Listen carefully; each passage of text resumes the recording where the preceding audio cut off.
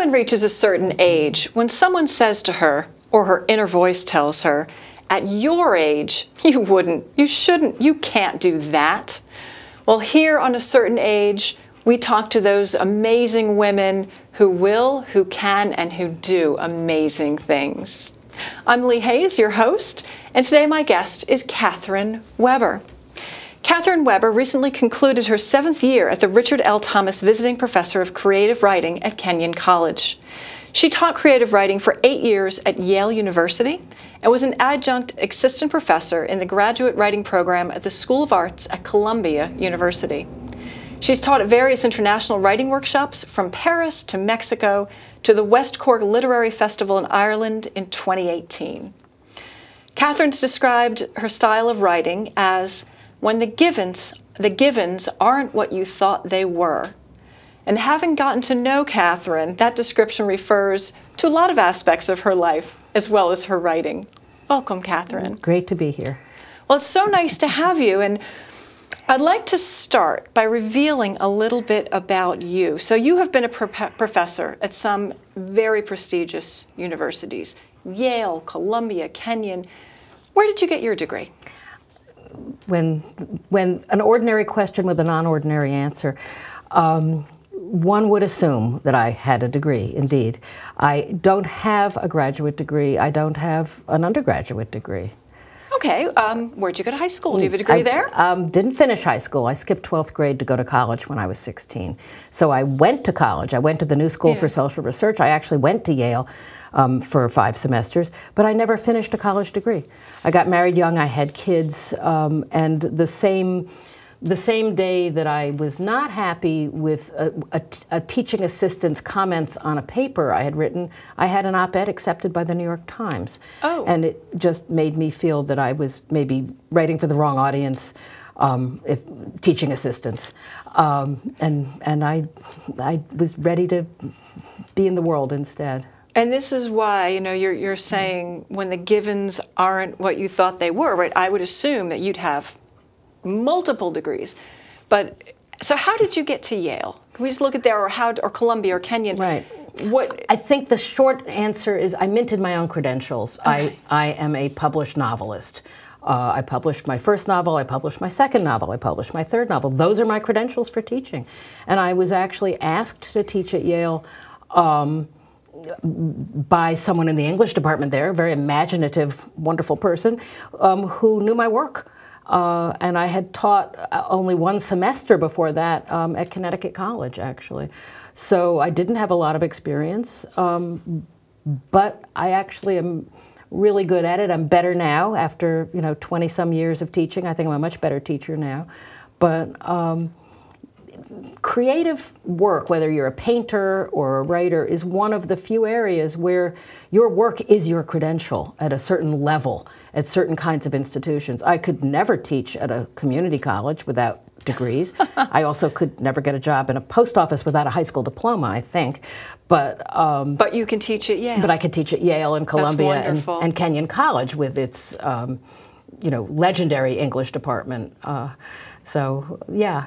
So now how did you get into writing? I mean, when I say get into, I know you did a lot of writing before you became a novelist. Where did you start? I was a newspaper columnist for the New Haven Register. I had a column on the break page of the Sunday paper, the living section, for a couple of years. I was writing book reviews, literary profiles, a lot of literary profiles for the Hartford Courant, the New Haven Register, the late morning paper, the Journal Courier, Connecticut Magazine, Publishers Weekly. And I interviewed so many writers in complete bad faith because it was my excuse to go talk to them about writing. So maybe that's one form of education, to be able to go and sit with Annie Dillard or Arthur Miller or Philip Roth and talk to them about writing. And then I had to write the profiles, which I did, I think, very well. But for me, it was about the conversation. That's amazing. So, and again, invent the job you want and then apply for it. Neither Connecticut Magazine nor the Register had regular literary profiles until I made a point of a list of all the authors who live in Connecticut who would be A-list to interview and write about when they have new work. And they discovered a new lot of column. writers live in Connecticut. It's near New York, but it's also, in the words of Philip Roth, sufficiently boring. And he talked, I think he quoted a lot of writers at me. One of them said, live in an ordinary and bourgeois way in your life so that you may be violent and original in your work. And Connecticut allows for a lot of ordinary and bourgeois for a lot of writers. I love it. So now I'm going to jump back to the newspaper. You'd mentioned that newspaper is killing content now, but I think it's also creating opportunity. Newspapers have changed so much since I was doing that in the mid-'80s. In the mid-'80s, it was still like the mid-'60s or the mid-'50s compared to what it is now. And there were these separate advertising inserts that would go into the paper, and that was valuable. That was really valuable. And there was a lot of display advertising, and those created pages, and where there were what they called news holes, that's where the news would go. There were classified ads. There were stock market tables. All that stuff it's all gone now. Has dwindled away to almost nothing, and it's on the web. And so newspapers are skinnier and hungrier, and there's a lot less display advertising. There are far fewer inserts, and they don't staff writers the way they used to, no, right? A perfect example that I think is replicated nationwide. The New Haven Register was independently owned by the Jackson family. Mm-hmm. There was a food columnist. Actually, Mark Bittman, the famous Mark Bittman, was in the newsroom when I was there. I was writing sort of an opinion column. He was writing about food. There were all kinds, there was a theater critic, there were all kinds of people providing local original content, and those people had pension plans and salaries, and if you dump them, and then you just buy something off the wire, you can have a food column for $8 in those days, as opposed to a living person, So it used to be that there was a stylist who would do the food shoots on Wednesdays. It was a real newspaper, and it became USA Today when it was sold and consolidated some more. Mm-hmm. A lot of regional papers have given up what made them regional, what made them, local coverage, local reporters, original content. Now they grab it from the wire. And it's all very bland and similar, and it's all sort of the USA Today feeling. When my first book was published in '95, there were so many book critics writing for newspapers, and there were so many independent book sections in those newspapers. Mm-hmm. They're mostly gone. The New York Times Book Review is one of the only freestanding publications within a newspaper. Washington Post Book World is now pages of the Washington Post. Mm-hmm. Whether it's San Jose Mercury News, Chicago Tribune used to have a wonderful book section edited by Elizabeth Taylor, who's still there as a culture editor, but what used to be a freestanding section might be one or two reviews now that are just in the body of the paper. So it's changed a lot. Yeah, gosh, it has. But I think that's also where you got your big break, not in the newspaper, but in journalism. Where was your big break? Well, how did you rise to the top? Several big breaks. One was having a few pieces in the New York Times, and that was just off what they call the slush pile, and then making a list of 100 topics for columns and going to the New Haven Register and getting the attention of a couple of editors and proposing a weekly column, which at the time I pitched as halfway between Irma Bombeck and Ellen Goodman. When the personal is political, when the political is personal, when the universal is personal, when the personal is universal. And it was about 1,000 words, and they said yes. So it was original content of a type that I think would be very hard to place in a paper today, in any paper today, because what you would have instead is a blog or a website or something for free out there, on the internet, which is not a bad thing, but it's a different thing. It's a different thing. But there was that. So it's like going to Las Vegas with one poker chip and then parlaying it. So the clips from this got me that. The clips from that got me the next thing. And then I was reviewing and interviewing for Publishers Weekly. So having built from doing book reviews for $5 for the Hartford Courant. starting in 1976. And then how did you turn from being a journalist to being a novelist? Where'd that first novel come from? So I was working on a novel for a long time, but I had little kids. It was always lowest priority after filing the column, making school lunches, you know, family life. But I was slowly working on a novel. And I sent a piece of it to the New Yorker, in that naive way people send things to the New Yorker. And they took it. Wow. So my first fiction in print was in the New Yorker. So your break was your own guts, really, right? That you sent it. I mean, Yep. you just said many people don't take the step, and many people do, and it comes right back rejected. Yeah. In those days, they were getting some 40,000 stories a year submitted and publishing about 50. And now they get many more submissions, and they publish maybe 60 stories a year. It was a lucky break, but it was also a good story. Yeah. But it was off the slush pile. And so that was it. So they took a piece. The thing that can't be done was done. You know, it would be as if you thought, I think I want to star in a Broadway play. I'll go to an audition, and then you're cast in the leading role. You know, it doesn't happen, except every now and then it does. I've met a couple of other people who had that break. Elizabeth Strout had her first story in the New Yorker. Fantastic. It happens. Same editor, Dan Menaker. It happens, but it's rare. It's really rare. So, when you're writing a novel, is the world waiting for your novel? No, it is not. But if you're writing a novel and a piece of it has appeared in the New Yorker, the world is saying, okay, who is this? Is there a novel? When can we see it? So what's your advice? You're talking about it made me finish the novel. It made it a priority. Okay. So there's that. And I have to ask, how old were you when you finished your first novel? You published the first one. My first novel is my first novel. I have no discarded novels. Okay.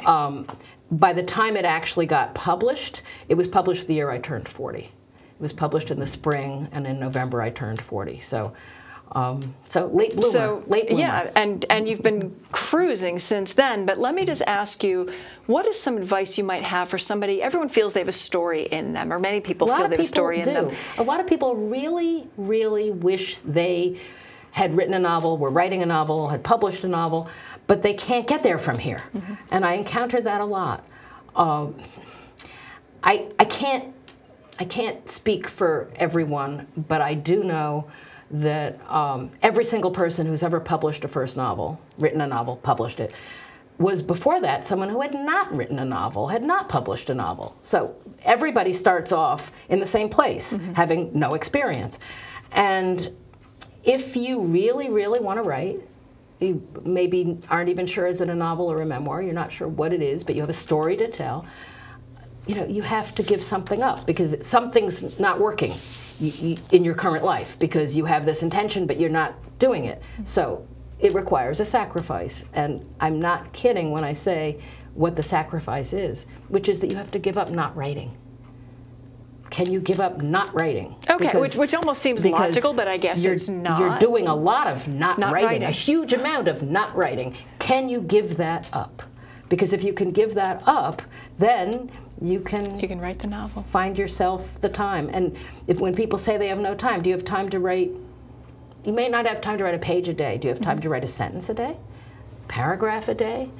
Do you have time to plan on writing, half a page a day over a year or two? That's a novel. You can't, no one can sit down and just write a novel. You can only write words and sentences and paragraphs and pages, and then those are chapters.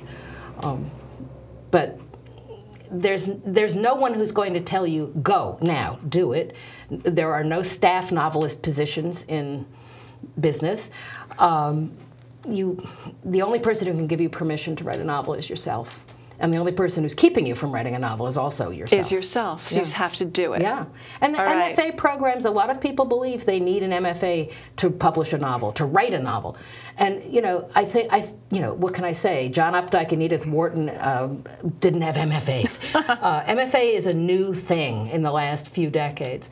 And I think there are fine MFA programs. I think there are tremendous opportunities. I think you can learn a lot, and it gives you the time and space and dedication to writing fiction, sure.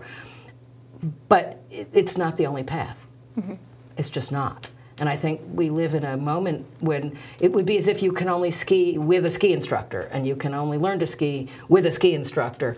What about just put on the skis and go down the mountain and fall? So people should just pick up the pen or pick up the keyboard, right? Yeah, I mean, there's nothing wrong with taking lessons, but there's also nothing wrong with not taking lessons. Yeah, yeah. I love it, and you've done it, right? You are the embodiment of, I don't necessarily have the degree, right? You don't have the MFA, but you've written how many program. But you teach it. How many novels have you written that have been published? I'm sorry, how many published? I've published every novel I've written. Every novel, right. My 6th novel came out about a year ago, and I've published 7 books, because the book before that was the one book of mine that's not a novel, which is a family memoir called The Memory of All That. George Gershwin, Kay Swift, and My Family's Legacy of Infidelities. All right, so we're going to jump to that. A story I had to tell. So we need to jump to that, because I love that story. So here we have the story of infidelity, a true story. All kinds of infidelities, actually. But that book is going is going places, right? So could you? There's a lot of interest. There's a play going forward by the playwright David Caudle called Duet for Three, which is about the love triangle of my grandmother, my grandfather, and George Gershwin that was about a decade. And in that time period, my grandmother, a composer, wrote the score to the first hit Broadway show with music by a woman. And my grandfather, the banker, James Warburg, was her lyricist. So they wrote that show when she'd been involved with George Gershwin for 5 years. She would continue to be involved with him for years more. My grandparents divorced finally after many years of this love triangle. But they wrote the show in a way both because of George Gershwin and despite George Gershwin. I've always thought it was almost an attempt to save the marriage, the way some couples have a baby. I think my grandparents had a Broadway show. Wow. But that's the heart of the story, and it was a story I wanted to tell, and in psychoanalytic terms, to make a coherent narrative, because we all have family stories pressing down on us from all sides. And what's so interesting when you delve is how inaccurate some of them are, or how some of them are the cover story for the other thing that really happened. And even if you just go into newspaper files, the internet is fantastic for this. You can find discrepancies in the way a story has been told and believed in a family. All families have interesting stories. I admit that this one is particularly unusual and juicy. I was going to say, not everyone has a love triangle with George Gershwin. I think that's true. That is a little bit unusual, but fantastic, and what a great, I mean, so it's a memoir that reads like a novel, right? Because it's almost too many plots in that sense. But my grandmother, Kay Swift, was a wonderful woman. I'm named for her. I'm Katharine Swift. She lived to be almost 96. My kids knew her. And she really was a force. And it's, in many ways, part of keeping her legacy alive and having her be better understood, better known for her own musical contributions as well as the woman who was George Gershwin's great love. She was that, and she was more. And she was more. I love that. That's wonderful. So, all right. So now tell me about your most recent novel, Still Life with Monkey, which is, of course, the title of any number of paintings by the French, the Dutch, the Italians, from the 17th and 18th century, 19th century. It was a habit to paint a beautiful still life with fruit and flowers all arranged on a table, and then marauding monkey helping himself to the fruit. And these were sort of moral allegories or just amusements. So I've always liked the title Still Life with Monkey, because it's some of this and some of that. But then for a novel about a quadriplegic who doesn't know if he wants to keep living, and then he gets a helper monkey, it also has the meaning of it's still life, but it's also a still life, because he has a C6 spinal cord injury and is a quadriplegic. And then there's the monkey. And helper monkeys are a real thing, and they're utterly fascinating creatures who have changed lives.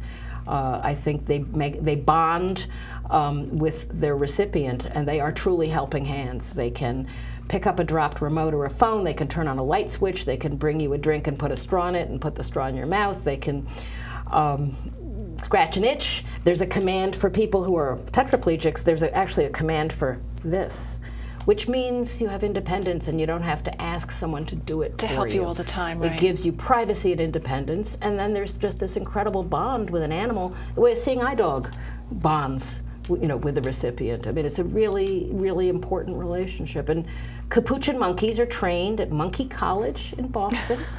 I have gone to Monkey College, not for training, but for observation. Okay. I've spent a lot of time there, behind the scenes at Monkey College. The method of training is essentially monkey see, monkey do. Takes years to train these monkeys, and then they are placed with recipients. But you told me that they learn it's 50, 60 word commands. They then learn specific commands for certain circumstances. And it's not legal in Connecticut. Yeah, I said not in Connecticut, but you said not legal in many states. It's 14 states don't permit helper monkeys on the grounds that they're exotics. They would consider it the same as if you had a crocodile or a gorilla, and I think that's misguided. I think it's political. I think there are reasons helpful for crocodiles. Yeah. Yes, a helper crocodile, you know, different kind of help. Not we don't need allowed that kind on the of plane. help, right? Yeah. And I'm mocking helper animals because I think it's gotten out of control, and I think there are a lot of bogus helper animals now. But these are highly trained. There's probably 6 figures of training gone into these monkeys, and they have a long life. The helper monkey I know well, Farah, is 37 now. Oh, goodness. She's on her second placement. She's at the end, I would say. She's not going to have another placement. She probably won't live much longer. But in captivity, capuchin monkeys are long-lived. So many of them can do 2 placements, depending if they outlive the recipient or the recipient becomes too unwell for it to be a good working relationship.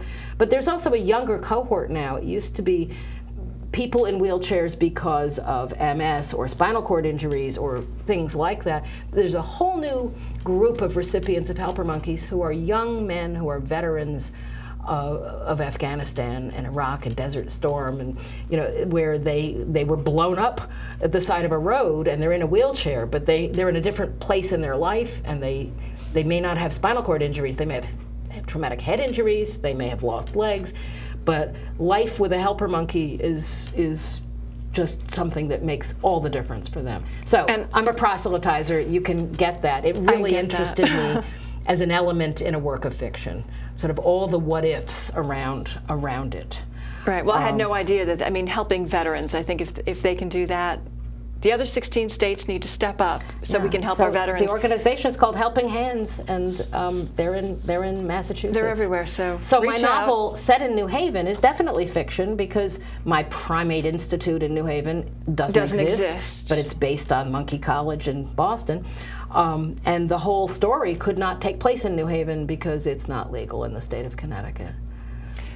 Yeah, but you said it's set here, and I understand that there's some awards looking at this novel because it's a Connecticut novel. It's been put on the short list for the Connecticut Book Award for Fiction, and also for the Connecticut Spirit Award, which is a new award that the Connecticut Center for the Book is giving. And it's one of 3 books nominated for that, where there's an emphasis on sense of place, on Connecticut as a setting or some aspect of the history of Connecticut. And Still Life with Monkey is very much a New Haven and Thimble Islands story. I mean, the environment is very much in the story. And now I think you said that, so we have Connecticut sites and areas, we have the helper monkeys, and you bring all these aspects together, but you said even the quadriplegic was He's an architect in New Haven. But it was inspired by a real person. He was inspired by several people. By several people, okay. By several people, none of whom actually live in Connecticut. Right. But you take all these aspects, right, and just bring them together. Yes. I've never ever written a novel about a person.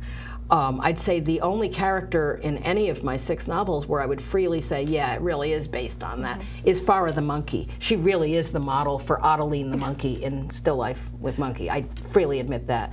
But for the most part, I wouldn't know how to write a novel if I was stuck with a character who really is exactly like some actual person. That wouldn't serve me well at all.